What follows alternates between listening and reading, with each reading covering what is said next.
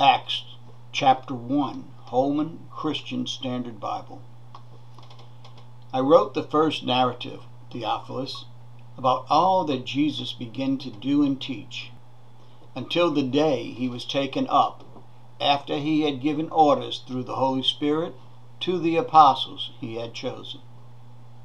After he had suffered, he also presented himself alive to them by many convincing proofs, appearing to them during 40 days and speaking about the kingdom of God. While he was together with them, he commanded them not to leave Jerusalem, but to wait for the Father's promise. This, he said, is what you heard from me.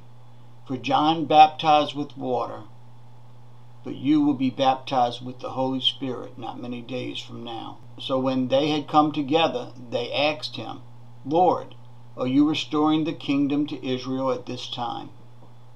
He said to them, It is not for you to know times or periods that the Father has set by his own authority.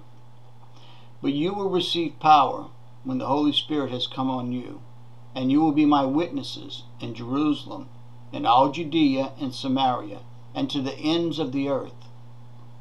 After he had said this, he was taken up as they were watching, and a cloud took him out of their sight. While he was going, they were gazing into heaven, and suddenly 2 men in white clothes stood by them. They said, Men of Galilee, why do you stand looking up into heaven? This Jesus, who has been taken from you into heaven, will come in the same way that you have seen him going into heaven. Then they returned to Jerusalem from the mount they called the Mount of Olives, which is near Jerusalem, a Sabbath day's journey away. When they arrived, they went into the room upstairs where they were staying. Peter, John, James, Andrew, Philip, Thomas, Bartholomew, Matthew, James the son of Alphaeus, Simon the Zealot, and Judas the son of James. All these were continually united in prayer, along with the women, including Mary, the mother of Jesus, and his brothers. During these days, Peter stood up among the brothers. The number of people who were together was about 120, and said, Brothers, the scripture had to be fulfilled that the Holy Spirit, through the mouth of David, spoke in advance about Judas, who became a guide to those who arrested Jesus. For he was one of our number and was allotted a share in this ministry. Now this man acquired a field with his unrighteous wages. He fell head first and burst open in the middle, and all his insides spilled out. This became known to all the residents of Jerusalem, so that in their own language that field is called Hakodama, that is, field of blood. For it is written in the book of Psalms, Let his dwelling become desolate.